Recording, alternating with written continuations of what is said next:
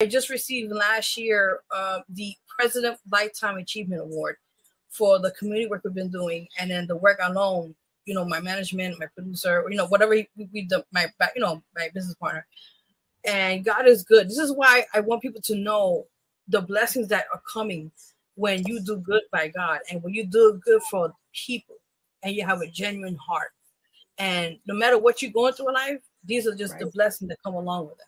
So I just wanted to throw that in there so people know that. Well, listen, that's a big throw-in. Congratulations. Thank you, Melo. Thank you. On that achievement. Like, wow, that's not a final, let me get this in. That's a big, giant thing. Thank you. No, I was like flabbergasted. Yeah, they see you where you are. They see you, because you wouldn't have gotten this award if they didn't see you. Now, who would have thought? I'm sure you wouldn't have thought it. I'm sure. I was shocked and I was crying like,